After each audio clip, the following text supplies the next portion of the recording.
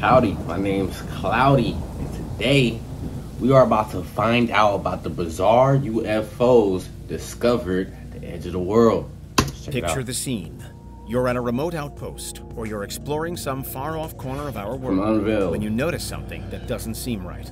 Flashing lights, a hovering shadow, a seeming change in air pressure. While some of the most infamous UFO sightings happen in densely populated areas or in known UFO hotspots, many of the most bizarre and intriguing unfold amidst much more isolated circumstances. This is Unveiled, and today we're taking a closer look at UFOs discovered at the very edges of the world. Do you need the big questions answered? Are you constantly curious? Then why not subscribe to Unveiled for more clips like this one, and ring the bell for more thought-provoking content. Boy Cloudy. Leave a like if you like more videos. If you were piloting a UFO, where would you go if you wanted to avoid being discovered? No matter your end game, how would you hide from watching eyes? Clearly, there are some locations on Earth that are better suited than others. The way you hide from watching eyes, bro, is never go outside the house and leave your blinds and everything closed, bro. Keep your air conditioning on and all that, bro. That's how you stay away from it. Antarctica is unmatched in terms of mystery and isolation. Humans have only traveled here consistently for the last 200 years. The maximum population today is still just 5,000. He said Antarctica? This puts the whole of Antarctica as roughly on par with an average-sized town, but with those residents scattered across an entire continent. There's an Bro, I always thought Antarctica had like all the UFO stuff there, bro. I'm like, bro, nobody, bro, think about it. Nobody can really go here unless you're like NASA or Marine or something like that. You know what I'm saying? And well, you can't just fly there, you know what I'm saying? They're not finna just let you fly to Antarctica. Bro, I think they hide everything over, bro. Nobody lives in Antarctica. I don't know, bro, nobody lives out there, bro. I don't think nobody live out there, bro. So this is the perfect place to hide everything, you know what I'm saying? Extremely low population density, which means that those who are there have plenty of opportunity to feel as though they're cut off from the rest of civilization. Perhaps UFO sightings are to be expected then, and there certainly have been cases, despite certain aspects of Antarctica also bucking the usual UFO trend. Everyone who does live here is a scientist or researcher, and arguably less likely than some to believe in UFOs to begin with. Airplanes of any sort are a rare sight here, mostly because of the weather conditions and a lack of infrastructure. While some planes do cross Antarctica, usually to ferry those scientists to their stations, there are generally far fewer things in the sky, which means that there are far fewer known aircraft that could be misidentified. And seeing as Antarctica has been demilitarized for decades, there aren't, or shouldn't be, any classified aircraft flying around either. And yet again, various UFO claims have been made. More often than not, Antarctic UFO candidates are located by the watching public rather than those on the ground. Enthusiasts scouring satellite images, usually via Google Maps and Google Earth, for anything seemingly out of the ordinary. I ain't gonna lie, bro. I'm starting not to trust cameras, bro, because every time we catch something that we never thought was real on camera, bro, it's the worst quality on the planet, bro. It's like our quality is like dated back to the zeros, you know what I'm saying, bro? Like, I don't know why every time we catch a ghost, an alien, UFO, Sasquatch, Bigfoot, a Megalodon, the Loch Ness Monster, mermaids, and all them type of things, bro, our quality is potato, bro. Like, I don't know what it is, but they gotta have powers or something like that and able for them to like always blur the camera when they get caught on camera. Something gotta be going on with that. For example, in 2018, images of an apparently unusual cylindrical object spotted on Antarctica were posted online. That's pretty HD, it was long, thin, and had clearly traveled some distance, as you could see a trail made by it in the surrounding snow. Immediately, questions were raised. Could this be a non-human craft? Was it something that had crashed down onto Antarctica? How likely then that it would be photographed? It might be an animal or something like that, or a boat. Hey, y'all, go play Spider-Man. Shit hard, I ain't gonna lie. The claims of UFO were loud, although skeptics disagreed.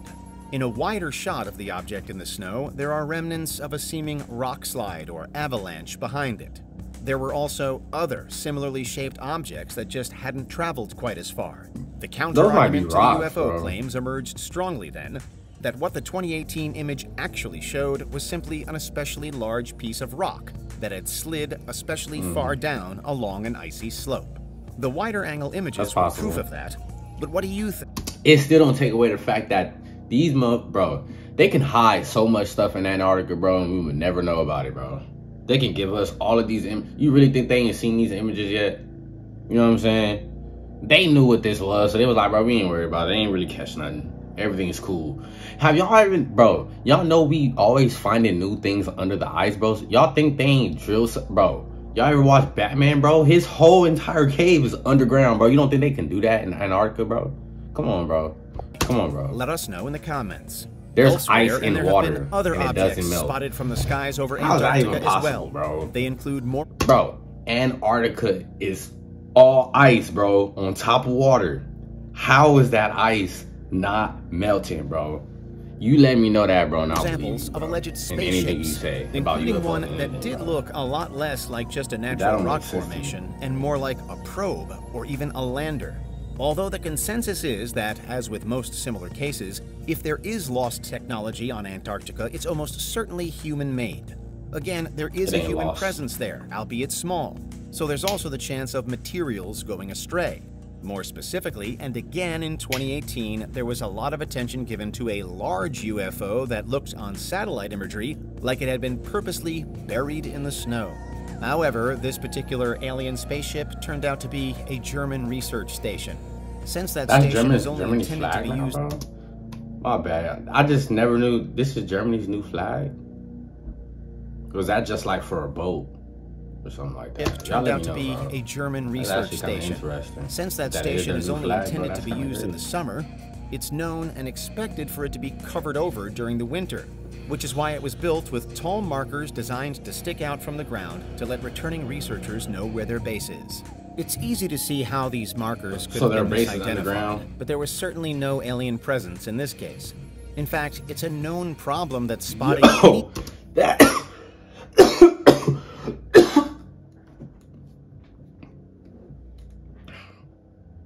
I'm like, bro, Antarctica look beautiful, bro. Bro, this is what Antarctica looked like at night.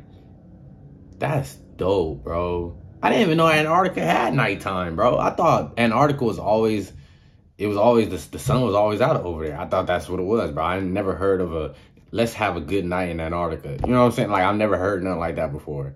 But that's dope, bro.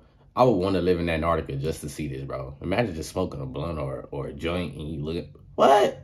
That's a beautiful view right there, bro. And it's cold out there, bro, so you can really hotbox. You know what I'm saying? Bro. Thing with accuracy on Antarctica from above is extremely difficult. When aerial photography is studied for military purposes, it takes special high-level training to correctly discern what those images are truly showing. It's difficult to tell what things are, how big they are, and even what shape they have without the proper experience. So whenever a UFO claim is made based on these means of detection, there's always a straightforward counter-argument for those who are less convinced or for those who flat out disagree. Consider too that Google Maps doesn't even offer an especially high resolution of Antarctica, and it's perhaps easy to see how mistakes can be made and how conclusions drawn can be incorrect. But again, I'm telling y'all, bro. How valuable are tools such as satellite imagery in terms of enabling the... Bro, I'm telling y'all, bro, Antarctica is a secret place for all the stuff that we have, like, theories on, bro. Guarantee you go to Antarctica, bro, if you find a way to get in Antarctica, if you become a scientist or become a spy for another nation, whatever you got to do to go over there to get in Antarctica, bro, you know what I'm saying? If you, I'm guaranteed, bro, you're going to see technology and alien stuff, bro. And you're going to see crazy looking animals, bro. You're going to see all that stuff there, bro. Because I ain't going to lie, bro. If it was me, I'm hiding everything in Antarctica. Because nobody could go there. The only people there is freaking scientists and military, bro. Y'all don't think that's a little weird, bro? How come only scientists and military can be there, bro? How come we can't have no normal civilian that's employed by your local Super A store, you know what I'm saying, Food for Less or something? Why can't he live in Antarctica? And y'all pay him to live out there because nobody else live out there. It's too damn cold. So I didn't even know people lived out there, but apparently scientists, some of them actually live out there because they working on something. You know what I'm saying? Bro, y'all can't tell me y'all not using y'all brain cells to put this together, bro. They hiding something. To instantly go UFO hunting anywhere in the world. Let us know your opinion. They are hiding something. Away from the overhead surveillance, though, and there have been some more concrete otherworldly discoveries on Antarctica as well. The icy South is and has been home to many important meteorites. The meteors even in there? They're coming straight in. I didn't even know that, Trust bro. I've got... Ooh, this might be copyright music, bro. I hope not. These flying objects truly and has been home to many important meteorites. These flying objects truly do come Wait, from there's sand in Antarctica, bro. Am I tripping? These flying objects truly do come from different planets, including the notorious Allen Hills 84001 meteor, which was found in Antarctica back in the 1980s. It's generally believed to have come from Mars, but it also remains unique compared to all of our other Martian rock samples. For a while, so it's not it was from at the Mars. heart of a controversy about whether or not it contained fossilized Martian bacteria. Ultimately, there's been no conclusive evidence that it does, although the Allen Hills rock arguably stands as more of an indicator of what else might be hiding in Antarctica as well. There could be many more and similar meteors or other fascinating cosmological relics under the ice waiting to be discovered. With this as a backdrop, know this stuff already, it's bro. maybe again unsurprising bro, look, that Antarctica should attract so many UFO theories. But of course, our planet doesn't have just one icy realm. This might be the Arctic thumbnail. Circle in the north is far more populated, and more people means more opportunities to see and report. Bro, look at Antarctica, bro. Bro, this place is beautiful, bro. I'm not even gonna lie to you guys, bro.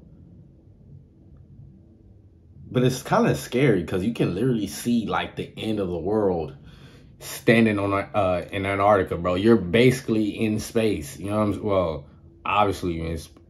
But y'all know what I mean, bro. UFOs you know what to begin with.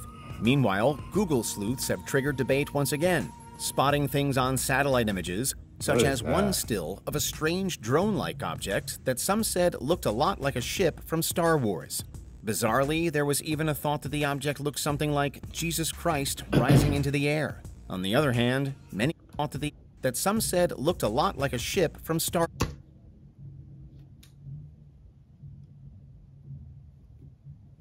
What y'all think this is? Oh, I see it now. I see it now. I see why they said it looked like God raising up, because the arms. I see it now. That's crazy, bro. But this picture look animated. I ain't gonna lie. Bizarrely, there was even a thought that the object looked something like Jesus Christ rising into the air. On the other hand, many argued that it could more simply be a seabird in flight with its wings pointed downwards. Elsewhere in northern Canada, some pilots recounted seeing a UFO over Nunavut. Strangely, it again happened in 2018. There were multiple credible witnesses of the object, which supposedly changed color while flying through the air. It was reported to the authorities, but the pilots also deemed that the phenomenon probably wasn't anything too concerning. Nor did they blame aliens. How did they build that? Instead, figuring that their colorful something was more likely another meteorite. We have a history of this kind of occurrence too. Although definitely one of the strangest of all time also happened within the Arctic Circle in 1908, the Tunguska event. The Tunguska event was a massive circle in 1908. The Tunguska event. The Tunguska. I've never heard of a name like that a day in my life. Guska. I've never heard of that last name before, bro. Where is that from? In the Arctic Circle in 1908, the Tunguska event.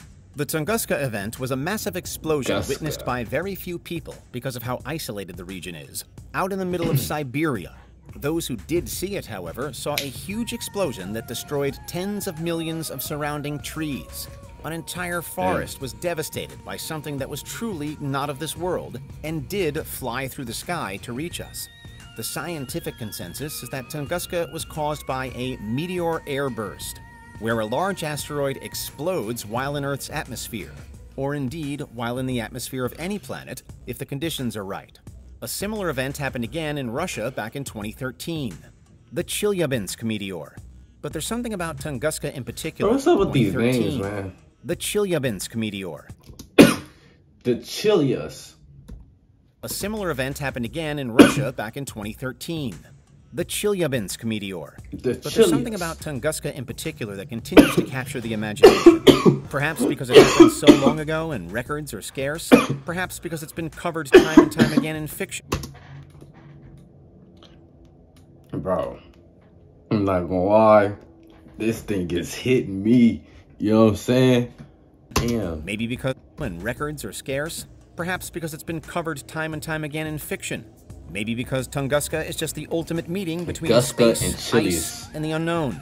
And so, from some blistering space rock to some tantalizing Antarctic aerial images, those are the most bizarre UFOs discovered at the edge of the world. Hey man, what y'all think, bro? I've always thought UFOs was in Antarctica, bro. You can ask my dad, you can ask my brother. I always said I think they might be hiding that stuff because it's the perfect place to hide something. If nobody can go there but special personnel, you know what I'm saying? I'm just saying, you gotta be dumb, you know what I'm saying? To not think something crazy is going on if only scientists and military can be there. You know what I'm saying? There has to be a reason why that is. It's not, oh, it's because it's too dangerous. Why y'all there? If it's too dangerous, bro, we should just blow up that side of Earth. You know what I'm saying? Like, bro, I don't know, man. Y'all let me know what y'all think in the comments, bro. I personally think that UFOs are in Antarctica. You know what I'm saying? I don't know if we captured them. I don't know if we're trying to capture them. I don't know if we're trying to... Bro, I think a lot of this stuff, a lot of theories like Atlantis, all that stuff, bro. I think if it could be anywhere in this world, Antarctica would be the perfect place for all of that to be. You know what I'm saying? Real talk. But yeah, man, I'll see y'all in the next one.